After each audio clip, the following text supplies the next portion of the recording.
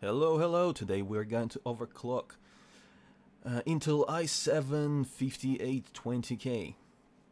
So this is the CPU, 5820K. This guide is also relevant to 5930K owners and 5960X because it's the same CPU family, and the base clock for this is 3.3, boosting to 3.6, which is pretty low, so we're gonna have to overclock it to get more performance out of it. Using ASUS X99 Pro motherboards, I consider these switches. I advise you to do these switches all the way to the left to make sure that everything is disabled. Your XMP is disabled, EPU disabled, TPU disabled if you're going to overclock it. It's not necessary, but it's best to do that. To do that, power down your PC. Switch these switches right here to the left, power it back on. So there we go. That is the hardware we're using, and for the software that I will be using today is, I'm not going to go into BIOS. I want to use the ASUS AI Suite 3 to do this overclock. And also we'll need time, so make sure that you don't need your PC for anything within the next few hours, maybe even more, depending on how well you want to stress test it later on for any signs of instability, to eliminate any unnecessary shutdowns to your PC later on. And also you'll need some software, which is all going to be free. I'm going to leave the links in the description below to download it. It's Hardware Monitor, to monitor your core temperatures and core clocks, and IDA64 to stress your system. IDA64 is a paid program, but you can use a 30-day trial. You can download it and use 30-day trial without any registration, and 30 days is more than enough for you to overclock your CPU.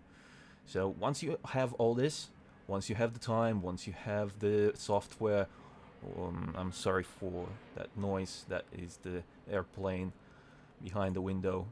I can't sit with the windows closed at the moment because it's quite warm. Alright, so you go ahead and select your AI Suite 3. Bring it up. This is the way it looks. Go ahead and click on the TPU right here. And as you can see, it's already overclocked 4.5 right now. But what you have to do is select group tuning, and it will look like something like this, yeah, 3.6 from the start, and also this will be set to adaptive. Everything else, don't touch it, leave it on default, leave it on auto. The only two things that we will be changing is this ratio, CPU ratio, and also core voltage, CPU core voltage. So I'm not going to do a step-by-step. I'm going to do it the same. I'm going to show you the way that I've done it, which is called a probably safe overclock. But it's pretty much safe. I mean, to break your hardware, you really must have very bad luck, and in most cases it is a manufacturer's defect anyway. So, you know, bear that in mind. But as I said, every piece of equipment nowadays is pretty much idiot proof, so anything goes wrong, the system just shuts down, and the settings are dropped to default, and if they're not, then you go into BIOS and change them to default yourself. So basically this is the way it should look like. Only select user defined in core voltage and then start changing your CPU ratio. What I suggest is a 4.5 ratio, so 45 ratio, and select a 1.3 volt core voltage. Once you've done that, hit apply, yes, and this is your CPU overclocked to 4.5. Make sure that you select group tuning, don't forget about it. And that's when we start using our other software. you use your hardware monitor to monitor the temperatures, and you go into IDA64, select Tools, System Stability Test, and then select these 4 options and start stress test. And what we're looking for is for this CPU usage to stay at 100% at all times, so that there are no dips, 100% at all times. And also keeping an eye on the temperature over here. So if it's high, if one of the cores is overheating, it means that it could happen that there's an air bubble trapped in thermal paste somewhere, or you haven't applied your thermal paste correctly. If you do see that, if one of the cores goes way too high on the temperature, stop everything and then go ahead and reapply your thermal compounds, start over again. For the cooling, you obviously need to make sure that you have sufficient cooling. I'm currently using Corsair H100i all-in-one cooling solution. I normally prefer water cooled, but I haven't done the custom water cooling to this PC just yet, because I'm still in the process of alteration to it. So I'm going to alter it, and basically this is it. We wait for about 10-15 minutes, making sure that the system runs stable. As you can see, all 6 cores are working at 4.5 gigahertz right now, clocked to the max, stressed to the max, and the temperature stays around for the package, it stays between 80 and 70. It jumps up and down. This is fine. It's not desirable, but it's fine.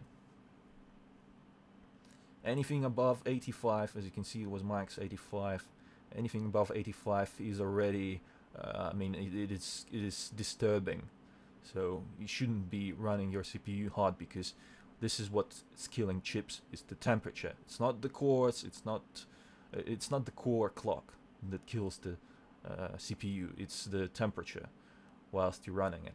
But you know, bearing in mind that this is at 100% load, everything at 100% load, you will not have this in real world scenarios when you're gaming, or when you are rendering videos 3D.